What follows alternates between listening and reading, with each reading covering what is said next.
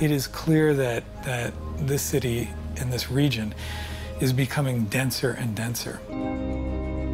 Up until now, the city has looked to just push its boundaries further and further out, to build more and more single-family houses. And that was a part of our identity. That was a part of our psychology. But when that perimeter, that boundary, potentially gets reached, and you have to begin to look back to the city to build again and to build greater and greater density.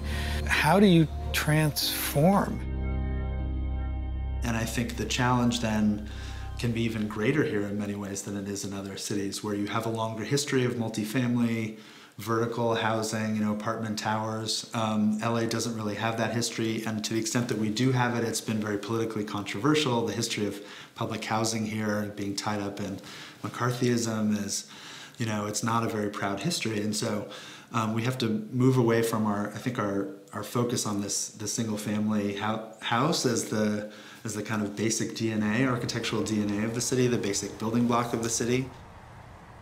One of the ways that I think the work as architects that we do can begin to experiment with that is to look at density not by importing models from more traditional cities, but to try to invent density, to try to invent a communal living on our own terms. What we are looking for is exactly the right balance by finding a way to produce great density for the community, to allow for the space of the individual, but to also provide for opportunities for the building to connect in realistic ways through retail spaces, through outdoor community functions, through shared landscape functions that will, I believe, weave the life of this new community more consequentially, more deeply into the ongoing life of the city that surrounds it. Anyone who's using a new building really has a sense of what message it sends about their place in society. And I think the really remarkable thing about these projects is that they signal, first and foremost, to the people who live in the buildings that there's a kind of respect for them built into the architecture. Typically, when people remark about the quality of our design, they don't always know that we're housing chronically homeless and homeless folks in them. And so there's a little puzzlement at first, but it is an entree to a larger conversation that these two things can coexist. And as a matter of fact, we believe that people who have been, I'll just use the word designless in their experience being homeless, really need to have the best designed places to live that give them the opportunities for things they did not have an opportunity to engage in while they were homeless. To be homeless is to be uneasy. It can get very hectic and frustrating. It's little things not being able to take a shower when you need to take a shower. It's not having little things that we take for granted. I never thought my life I would be homeless. After, you've been healthy, you work. I've been working in the United States for 30 years, but after year 2002, I got cancer. So I find out, after that, I can't work anymore. And I couldn't believe I'm homeless.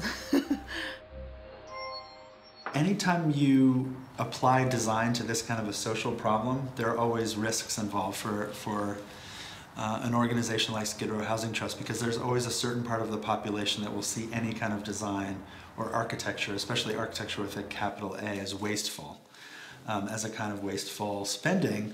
And I think the line that Michael Maltzan has had to walk here, which is a really tricky one in many respects, is between being really efficient and making every dollar in the construction budget go as far as it can, and also bring some character to the building and also signal to the residents that the architect and the organization itself really cares about the quality of the space. I was ready to get my life in order, and I needed to receive phone calls. I needed to take showers. I needed to have clean clothes on to go to interviews. And it was difficult to do that in shelters. And so housing was a very important factor to me. I prayed to God for 2 years to have the one place to sleep and take a shower and then cooking, you know.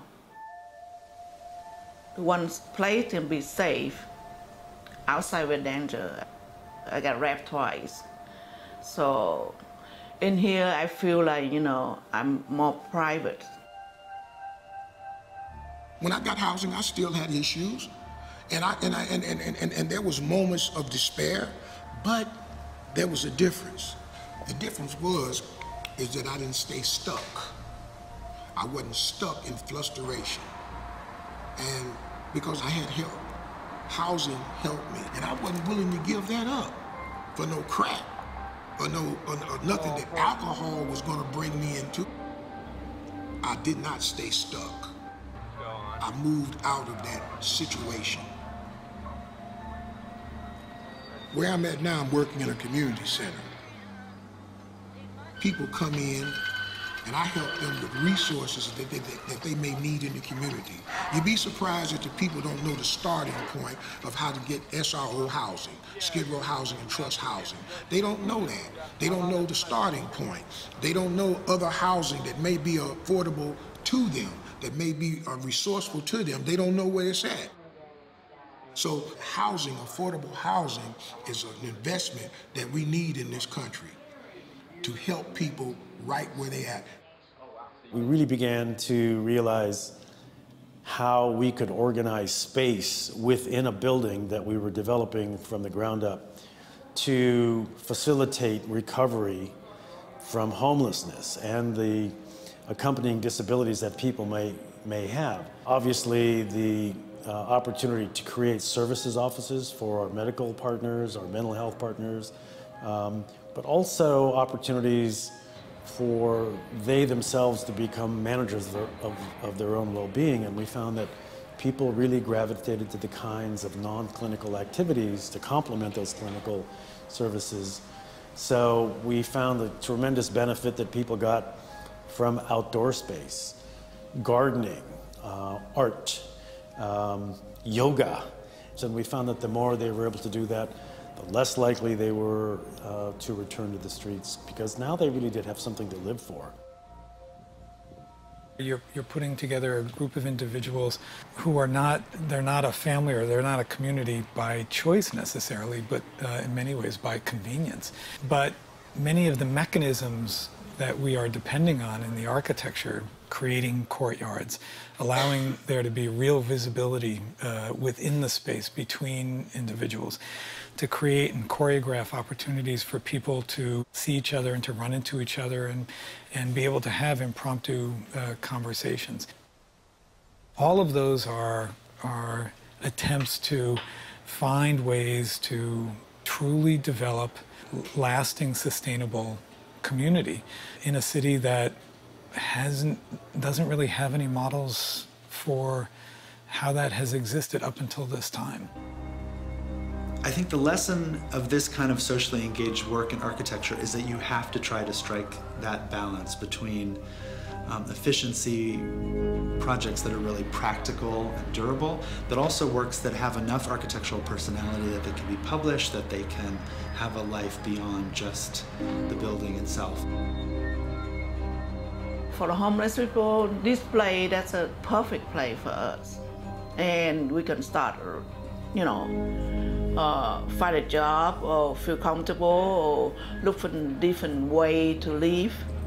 You know, when you make money, you know, you don't care, you know, you think you later on you make money, you buy a house, you buy. Now I know it's a value place.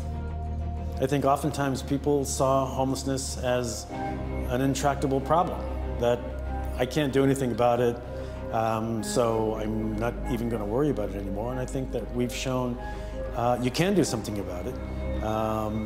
And it does have a solution. And it's up to us to figure out how they can be a part of it.